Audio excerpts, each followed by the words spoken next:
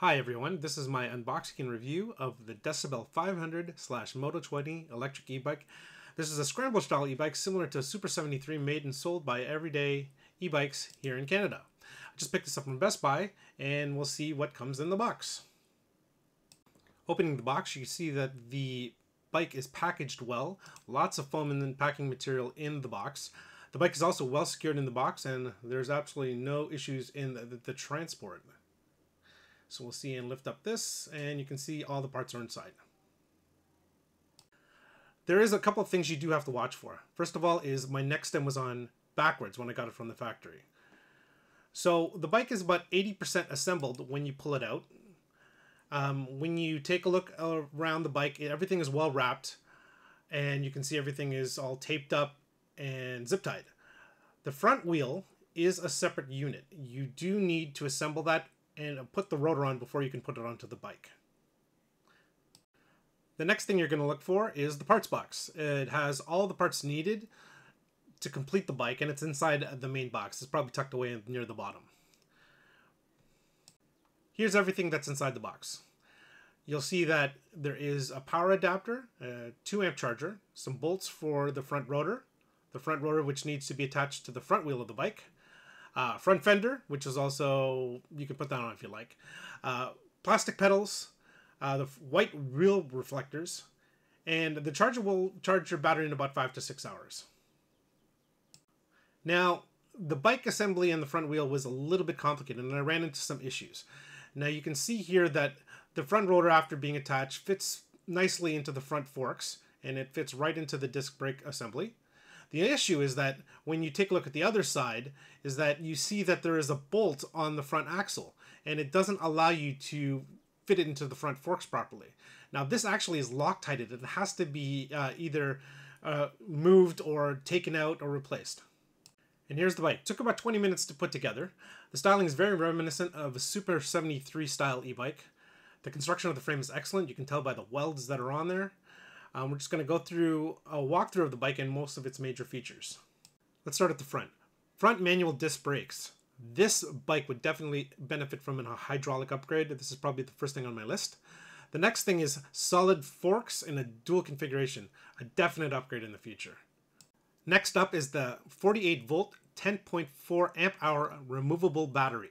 5 to 6 hour charge, 30-mile range. We'll see about that. An enclosed crankcase that houses the bike controller. Good design as it keeps the controller safe from the elements and impact. Let's move to the back. You can see the included kickstand, the rear disc brake, and the motor hub. Also a rear working LED tail light. I like the design of this e-bike. You can tell by the rear end. The welds are very good. The design configuration is actually quite comfortable to ride. Now we're going to take a better view of the Shimano 7-speed SIS and the Vinca RH75 500-watt motor. You can see through the chainring and the crankset, it's a Prowheel crank with plastic pedals, and there is no front derailleur. Let's take a closer look at the battery charging port, the USB port, and power switch. Comes with a rubber cover to protect it. It's great because you can power off the battery and remove it, or you can charge off devices off the USB port. Let's close that up and let's move up to the cockpit control group, and we're going to take a better look at the e-bike controller interface. Let's take a look at the display. Easily readable. It's a backlit display. Standard power on features. It has lots of adjustment, including 5 levels of PAS. It has a total odometer reading at the top. You can cycle through the menu, which will give you your total max speed, which will give you your battery display, which will give you your trip odometer. This display is also unlockable, which you can change other features like unit of measure, your off-road speed unlock, which is a pretty important thing for most people. You can see that you can turn on the front headlight, which is a projector-style LED bulb, which has a front metal mesh grille to protect it, and you can just turn it off by hitting the same button here. Next thing you want to look at is the control group. It's the Shimano 7-speed quick-fire select. Also, it has a twist throttle. I'm not a fan, but you know what? It works for the bike and it's pretty comfortable to use. You can also see a Neko branded neck stem. And you can see I actually reoriented it so it's the proper direction, not backwards as it came in the box.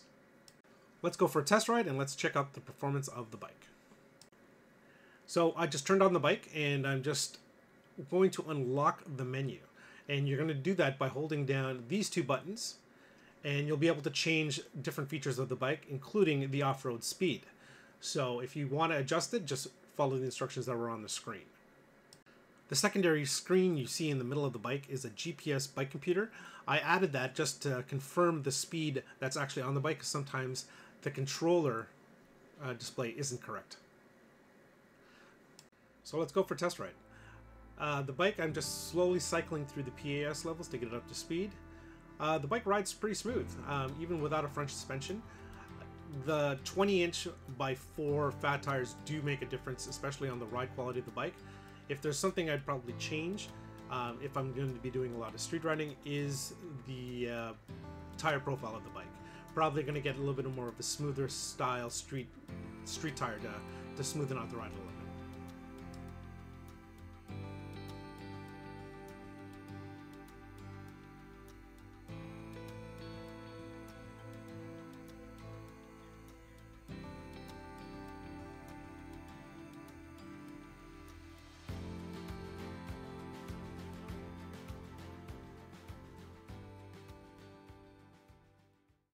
So this is a nice straightaway. It's a dead end.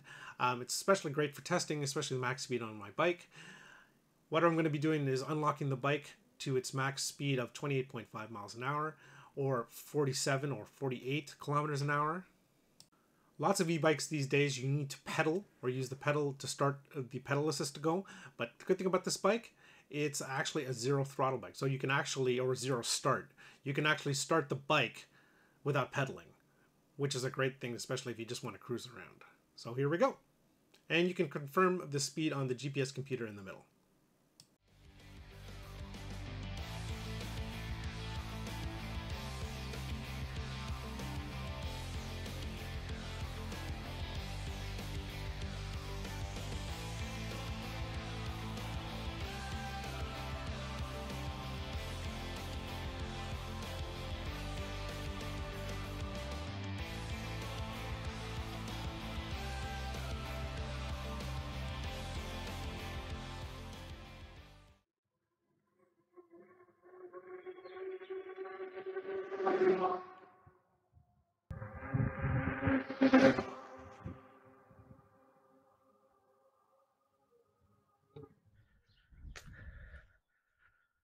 So you're looking for a scrambler style, Super 73 style e-bike in Canada.